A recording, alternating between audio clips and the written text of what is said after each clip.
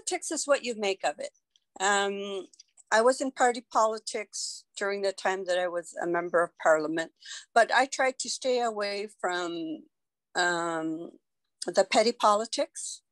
You can be as engaged as you want at what level. Because I became a single mom quite early in my career. My husband passed away from a heart attack a year into my being elected.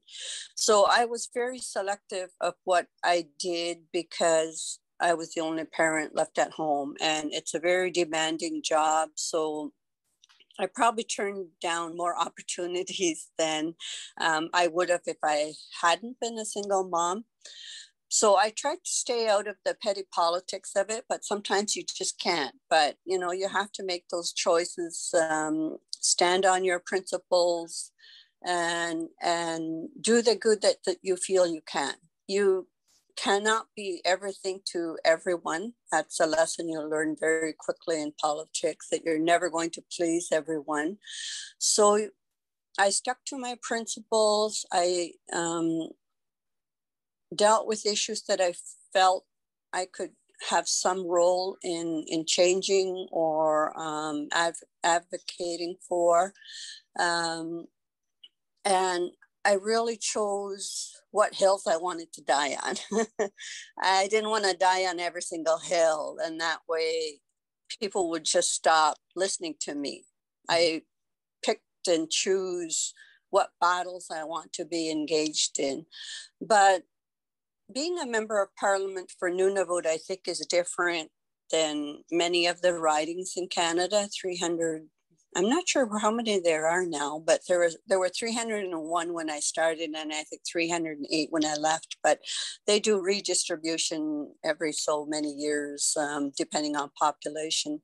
But it's 300 plus. And I think every one of those members of parliament does their job differently, depending on what kind of riding they have. You know, in Greater Toronto, you can have 30 plus people representing the same city, whereas there's just one member of parliament for Nunavut, NWT, and the Yukon. So you have to do your work differently, and try to, and like just trying to travel the territory takes its toll on you too. So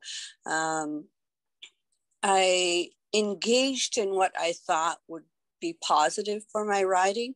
There's some times that you just can't, you know, avoid some of the things, like when there's leadership races within your own party, or, you know, there's something that happens in our party that causes distraction. Mm-hmm. So for me, I just tried to stay standing on my principles, not forget where I came from and who I represent. So it is different for everyone, but it can get ugly. That's just the negative side of being in politics. But I think you can do it in a way that you stay true to yourself and remember why you went in there in the first place.